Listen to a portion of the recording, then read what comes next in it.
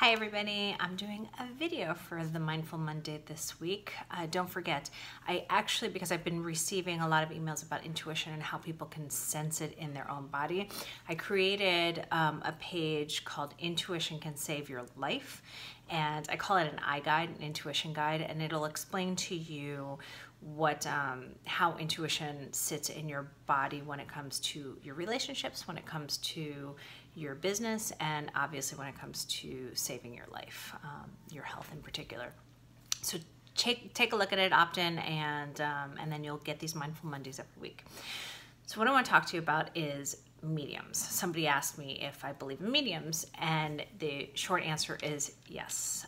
And the only reason that I do actually believe in mediums is because I am experiencing things that I don't know how I'm experiencing them, but I think when I flatlined and came back, it just allowed me to feel and sense energy that I've never felt before. So I'm going to give you one example, but this is one of many that have been happening over the last 5 years actually. I'm running out because it's Jacob's birthday party today and we're celebrating 5 years at the end of this month, his happy birthday and my rebirthday.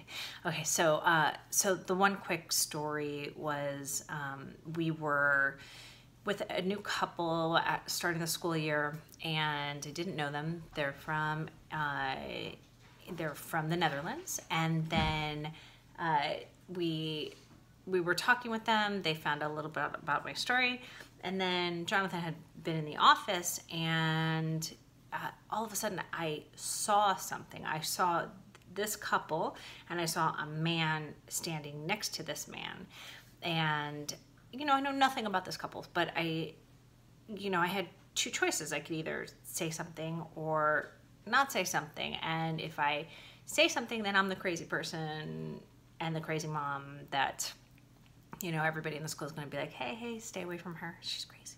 So, I didn't fully know what I was seeing, but I asked this man, I said, Daniel, is your father passed? And he said, yes, he died when I was 7 years old. I said, okay, he's here, and he wants me to tell you that he's always here. He's always around you. And I started describing what he looked like, and I said, and I'm seeing a scene that is of him watching you with your children and, saying what an unbelievable father you are. He's also telling me that he sees your mother, and he functions like a guardian angel towards your mother. And he said, that's really amazing to hear. And he was asking me a lot of questions. And I said, what is my father doing up in heaven? And is he always here? And I'm like, I don't know that I see these things in 3-second clips.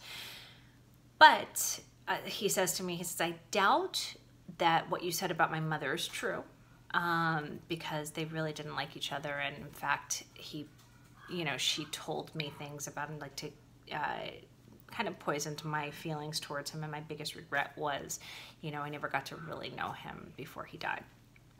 And so I said, I'm sorry. Obviously, I don't know what I'm talking about. This might have been wishful thinking. This, I have no idea. So I'm like, let's just have dinner and let's forget about it. So the very next day, the wife calls me and she says, Stephanie, are you sitting down? And I said, yeah. She said, well, I had a chance to talk to Daniel's mother. And mind you, she hasn't really ever said a nice thing about the father. And I was telling her about your story and what you said. And she said, well, it's actually true. And she said, well, what are you talking about? She's like, well, when I'm in, a questionable time in my life or in dire straits or what have you, a song from the 1950s in Vienna will come on the radio. And I know that it's him, and I get great comfort knowing that he's my guardian angel.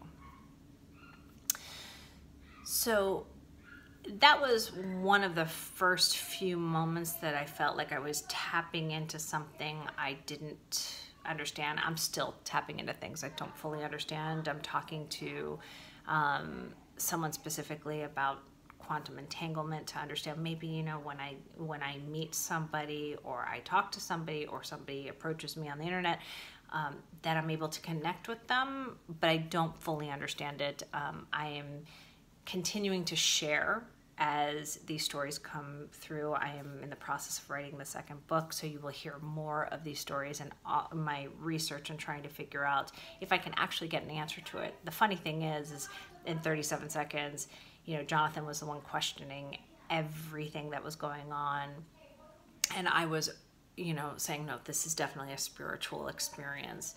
And now I feel like I'm the one that's questioning everything that's happening in my body and in my mind and in my spirit. And Jonathan's like, no, I accept it. So go figure. Anyway, have a happy, mindful Monday. Be aware of everything around you. I send you lots of love and light, and have a beautiful, blessed day. Take care.